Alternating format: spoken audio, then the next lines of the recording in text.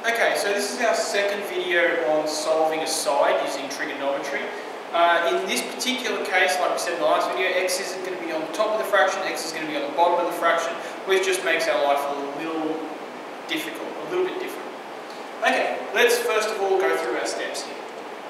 First step, label the sides. So we can see a right angle here, which means one opposite is going to be the hypotenuse. That's the hypotenuse. We can see here's our angle of interest, so the one next to it is going to be adjacent. It's this one here, adjacent, so that must be the opposite. Okay, next step, write the summary, things that we know and things that we want to know. We know that our angle of interest is equal to 25. We know that our hypotenuse is x, and we know that adjacent is 8.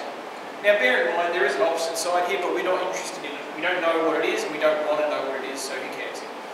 Okay, look at SOHCAHTOA, decide which of these ratios has A and H in it, adjacent and hypotenuse. It's not this one, it's not this one. Okay, so cos theta equals adjacent over hypotenuse. Next step, put all your numbers in there. Cos 25 equals 8 over x. Stop. Okay, this is the point where you need to have a look and go, what's next?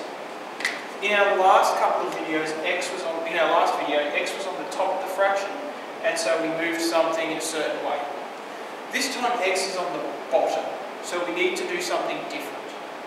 The different thing that we're going to do, watch carefully, we're going to take x, we're going to take cos 25, and we're going to swap them.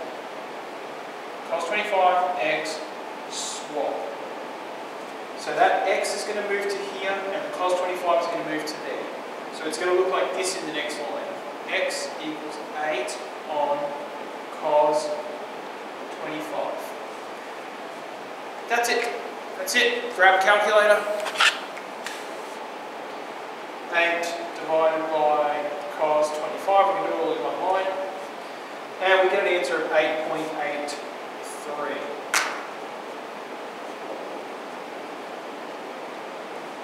Okay, that's pretty much it. We'll run through this one really quickly.